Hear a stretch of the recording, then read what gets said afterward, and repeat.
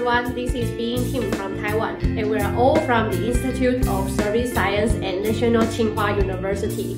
We all know that mental health is the condition of well-being, and it's an extremely important global issue. Modern people use social media for fun, relaxing, and reduce negative emotions, but it might lead to another problem, fear of missing out, FoMO. So our research was just initiated from here.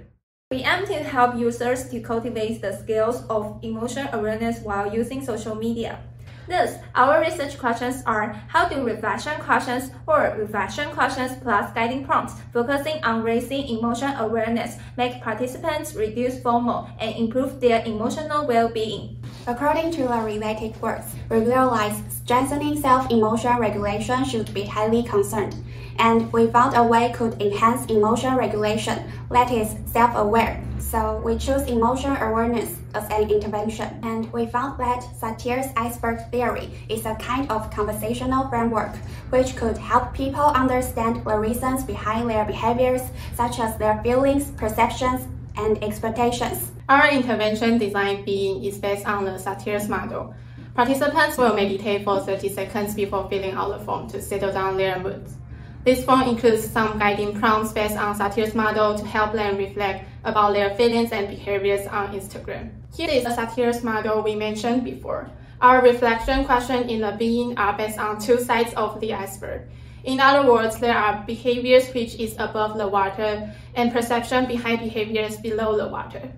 This is our study method. We divided study procedure into 3 stages. During the field experiment, both of groups used the Being with same features. After the experiment, the analysis of data was carried out in both quantitative and qualitative methods. In our findings, we found that reflection questions are effective for positive change. When they answered the questions, some participants were aware of their use time and change of emotions. They started to reduce their use time on Instagram for doing more productive things. Then reflection questions with guiding prompts demonstrated some participants have better self-awareness and self-affirmation, like examining their emotional states. Especially the guide for writing blessings to themselves really helped them reduce negative emotions.